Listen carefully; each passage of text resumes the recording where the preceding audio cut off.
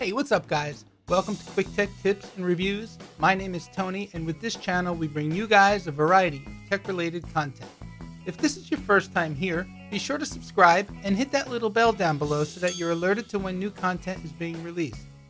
In today's video, I'm going to show you how to create internal DNS using Synology's DNS server. So in a recent video, I showed you how to set up a DNS forwarding server using a Synology NAS.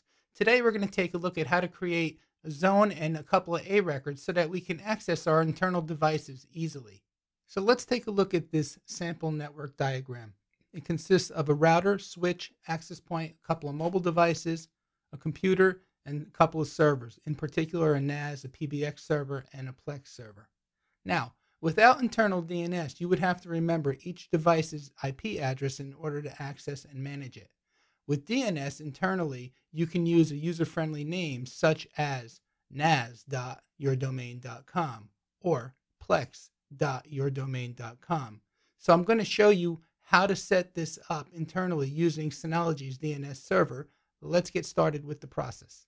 All right, guys, so I'm signed into my Synology NAS. I have the DNS server launched. Now, if you need a refresher on how to get to this part, check out the video I did on DNS forwarding.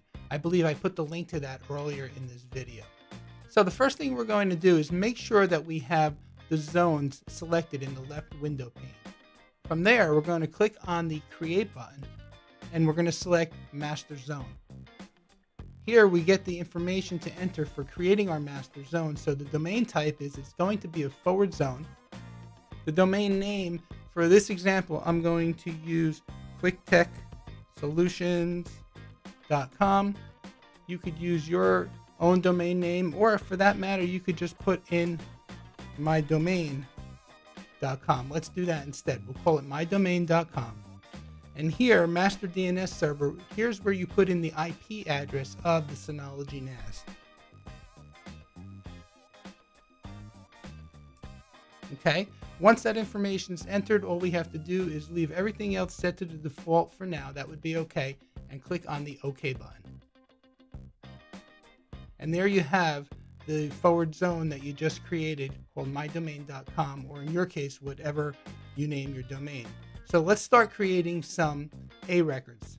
So let's double click, and you can see here that that process created an NS record and an A record pointing to the address of the Synology NAS. So let's just say at this point we want to create a record that helps us get to our router. So instead of typing in the IP address, let's just say we want to type in router.mydomain.com. Here's how we do it. Let's click on Create, and we're going to select a type, and it fills in the rest of the domain. So here is what you're going to call your sub part of the domain. So we're going to call this router, and then it'll be mydomain.com, and down here where it says the IP address, you're going to enter the IP address of your router. So that will be 192.168.25.1. In my case, of course, you will enter your information here, and then click OK.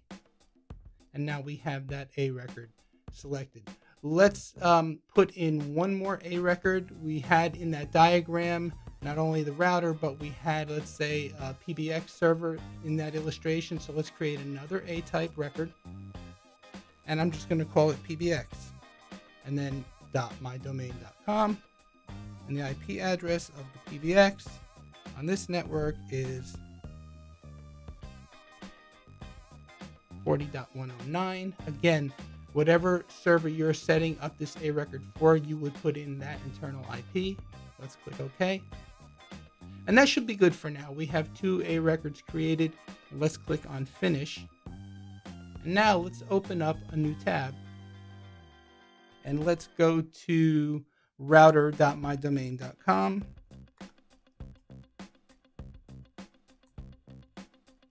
and see what happens. And there you go. It's bringing me to the notification. I'm just going to say advanced, and I'm going to proceed to router.mydomain.com. And there's the login page for my Edge router. Okay, let's go back up and let's change router to PBX, and it should take me to the PBX page.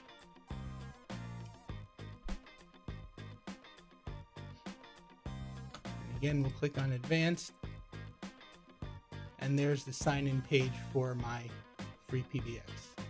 So to summarize what we did in that last segment, we created a master zone. The type was forward, and we created two A records, one pointing to the IP address of the router and one pointing to the IP address of the PBX server.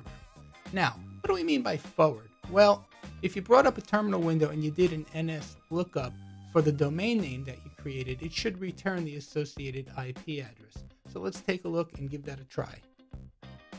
Let's bring up a terminal window. Let's do an NS lookup for the router.mydomain.com. And you can see the Synology server returned router.mydomain.com at the address of 192.168.25.1. Likewise, if we did an NS lookup for the PBX,